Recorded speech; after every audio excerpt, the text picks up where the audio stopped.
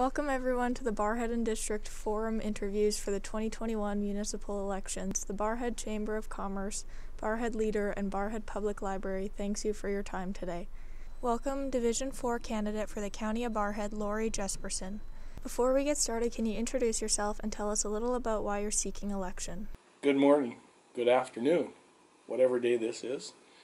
My name is Lorrie Jespersen. I'm running for County Councillor in Division 4 in the County of Barrhead, and I'd like to introduce myself. I live with my wife on the far west end of Thunder Lake on Highway 655. I farm there with my daughter and son-in-law, and we've lived there for approximately 44 years.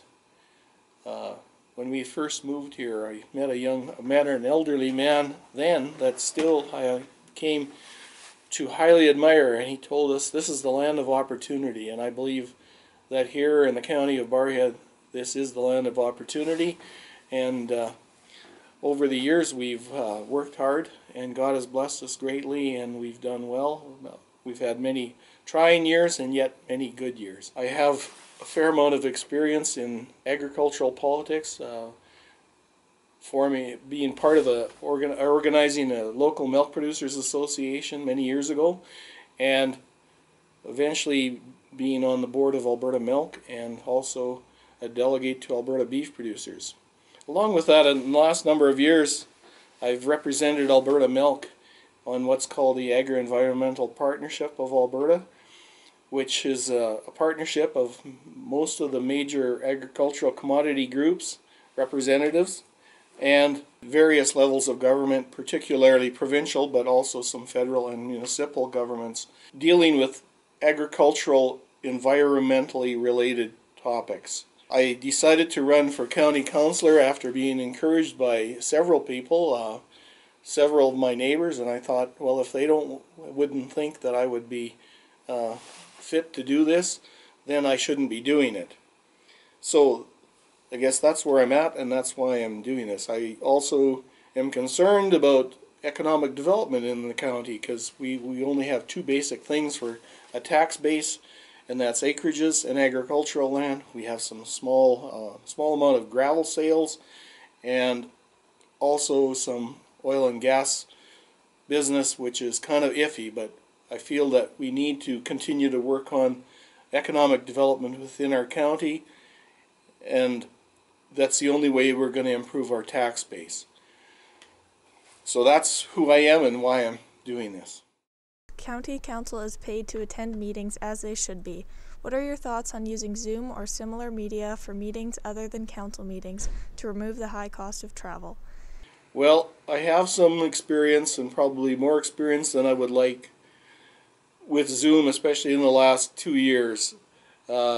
There is a place for it, definitely, and it can save mileage. There have been times where I've been thankful I did not have to drive to Edmonton or Calgary. But, on the other hand, if the meetings are local, and if the meetings have any great significance at all, Zoom is not the place for that. If you have to make major decisions, there is a high value in meeting in person. I've seen where major decisions have been tried to be made over or through media like Zoom, and sometimes I've seen it several times where the Wi-Fi didn't work on the part of one of the individuals. One time it was actually even the presenter, and it was a failure of a meeting. And sometimes it was even my own Wi-Fi that for whatever reason wasn't working. And so I was out of the loop as to what was going on. So to me, Zoom does have a place, but to me it's not everything. Following up on the 2019 inspection of municipal reserve lands, where more than 400 examples of nearby or adjacent residents on municipal reserves around Thunder Lake were photographed, where do you stand on this strategic lake plan, as there has only been one public engagement? Wow, this is a hard one. Thunder Lake is kind of the heart of Division 4, in a sense, but it's not the only part of Division 4. But I understand it. I've understood this for many years because I do own land right along the lake and have for the duration of our living there. There are more than one side to this story. I know that there has been development, and some of it has been grandfathered in, where they've had development right down to the shore of the lake, and then other people have come along and wanted to do this, and they're told that, yes, there's a reserve land, that's not your land, you can't touch it. I've also been told that if you want to alter the shoreline, that's under DFO, Department of Fisheries and Oceans. Now, don't tell me what they have to do with anything in Alberta. There's no oceans in Alberta, at least not in the maps that I've seen. But on the other hand, I've been told that when we wanted to do our own development along our lake, just in establishing a riparian area, that we cannot touch the shoreline. And likewise, we went ahead and developed a riparian area to protect the shoreline. And the interesting thing is, water is fluid, as we all know. So what happens on your side of the lake affects my side of the lake, and vice versa. Now, I know I've seen a lot of criticism about our side of the lake, blaming us for some of the ills of the whole lake. Now, we have to remember that, first of all, Thunder Lake is a very shallow lake. I've heard reports that some people saying that it's only 12 feet deep, others that it's as low as, or as deep as 18 feet, but either way, that's a very shallow lake, and it has been subject to winter kill, and I've seen it many times over the years where you come in spring and we have a lot of fish kill. And now, that doesn't address the actual reserve on the other side of the lake where people want to have access to it, but I think it's going to take the wisdom of Solomon to solve these issues, and to we have to have a remembrance that people have to respect, first of all, I guess, the laws of the land, which we may or may not like sometimes, but also the rights of our neighbors. And we can't infringe upon our neighbors' rights, whatever they might be, and that is going to take a fair amount of peacekeeping and resolution to resolve. Thank you. Infrastructure, maintenance, and the building of new amenities is always an issue for residents. What amenities would you like to see in the community? What amenities in the community? Well, that even brings it larger than what I would thought. But I mean, one of the main reasons I ran was because of the need for the improvement of roads, and amenities includes roads, bridges, culverts, ditches. One asset that we have in this county is gravel, and I feel that sometimes that hasn't been used extensively enough, or even in the right manner. Talking to a lot of people through this whole campaigning, some people feel that they have good roads, but then there are maybe closer access to pavement. I actually live on pavement, but yet, being a farmer, I use several other side roads, gravel roads, and some of them really could use some help, especially in adverse weather. I know even driving out of the county of Barrhead into the county of Lac Saint, and they seem to have better roads. So those kinds of things bother me, and that's, like I say, why I decided to run for county council. Other amenities. I know there has been money set aside to develop a water line out as far as Campsie, but it fell through and that would be comparable to what has been taken out to Manola and also up to Nearlandia.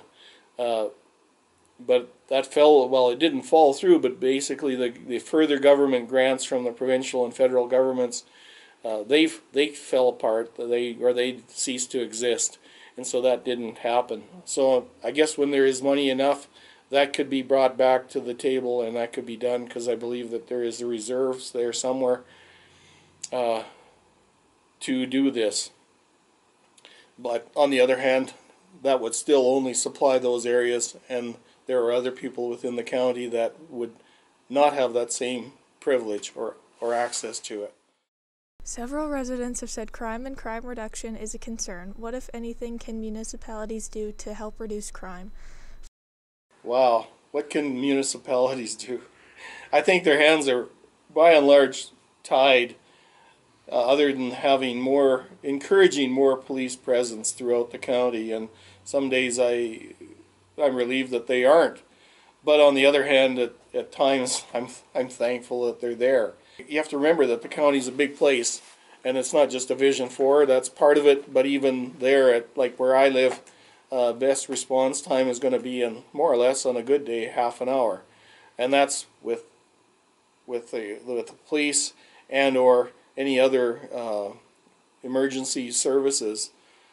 But what can they do? What can be done in the municipality? The best thing I've seen is mean dogs, but I don't like that idea either. I think I feel like I've been licked on by half the dogs in the county in the last couple of weeks.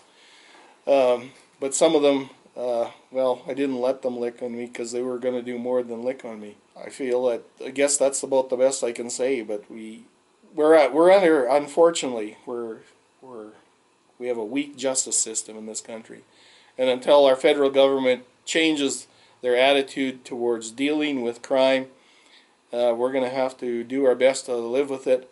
We can do things like we have Barrhead Aware and other social media platforms that we can do to encourage each other to keep a watch on what's going on in the community, and I guess that's the best we as citizens can do.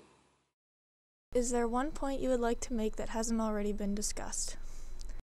I guess the only other one is I'd like to re-highlight the fact that we need to work on further economic development, and I don't want to downplay what's been done in the past. I think that's been very important. In fact, we've, as we know, we've lost several major businesses over the last several years. Champion Feeds, Imperial Lumber, the alfalfa plant, there are other businesses in the town. It's the AGLC. But on the other hand, like, how did those businesses even get here? I had a conversation just this past year with the son of a former town manager who told me how his dad had gone to great effort to encourage Imperial Lumber to come not just to the town, excuse me, not to the town, but actually to the county, because he knew it was going to be benefit to the community. And we have to continue to do that. That has to be continued on. And I think I've also been told of stories where opportunities have been missed because of whether it was the administration, whatever, the opportunities weren't quite right for a business. And they went down the road, and there's down the road, things are booming. We're in between two major booming towns, one being Westlock, the other one being Whitecourt. But we need to keep at this business development within our community. I would like to also say that, Division 4 is more than just, or it is not, it includes many things. Like, it includes Thunder Lake, it includes Tagger Lake, it includes the roads to Dullberg Lake, it includes many roads within Division 4. It includes also gravel pits, and it also includes the county landfill, the dump. But it also includes a lot of people, and we've done many things right in this community, and it's awesome. We have a lot of good resources, both recreational resources, good facilities, and decent roads. But they can always be improved on. The Division 4 and the county, it's a place where people like to live and to work and to play. I've been told that. They like it here. But they also want to be respected. And I've even told that, I've had people tell me that they want to retire here. I actually met one couple where they moved from Victoria, BC to Barrhead County in Division 4. And to me, it was on a poor road even, but they want to retire here. So, yes, I believe that the County of Barrhead, Division 4, is the land of opportunity. But to me, it's also one of the best kept secrets in Alberta. Thank you again for participating in this format. Before letting you go, do you have any closing remarks? Like I said, I'd like to thank the Barrhead Public Library, the Chamber of Commerce, and the others that have provided this opportunity to present this, and addressing especially the residents of Division 4. I want to thank you for your graciousness when I've come to visit people, and I still have many more people to try to connect to, and I would like to continue to do that. And if I don't make it even before the election, I would gladly connect with you afterwards if you contact me. But thank you very much for this opportunity.